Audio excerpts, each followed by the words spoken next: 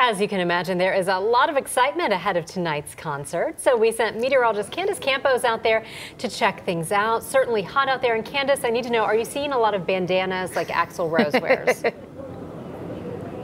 And a lot of long hair. Yes. A lot of long hair. So are you ladies ready to rock and roll? Oh, yes. Are you guys ready for a little, how about some Sweet Child of Mine? Of course. I can go on, right? I can go on and on, but I know a couple thousands of people that will be out here at Camping World Stadium getting ready for the Guns N' Roses concert, and we spoke to a few of the early birds. Oh man, welcome to the jungle. We got fun and games. Here in our tropical jungle, thousands will be ascending here at Camping World Stadium from all across the world to see Guns N' Roses. Welcome to the jungle, baby. From Asia.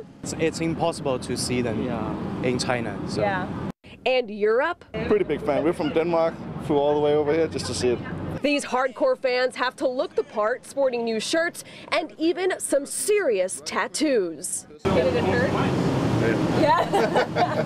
Some fans, though, had to have some patience, waiting over 20 years to finally see their favorite band. I was going to go see them in the 80s and then got shipped out overseas and got my tickets, you know. So the ex-wife got to go see the concert, not me. You know, now this is my time. As the band takes the stage tonight, our City Beautiful will transform into a paradise city. This band is always going to be in my heart forever, and Slash is back. Slash, thank you for coming back. Axl, thank you for letting Slash come back.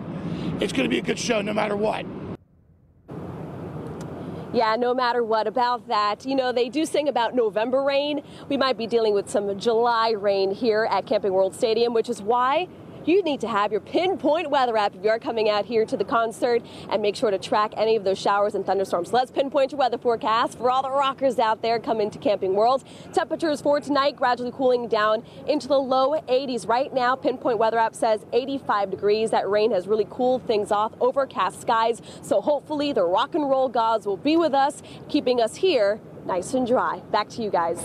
Yeah, Candace, you need that app. You also need some ink on your arms, though. You're kind of sticking out a little bit there. Got to work on that. I know. I didn't dress appropriately. All right, Candace, thank you.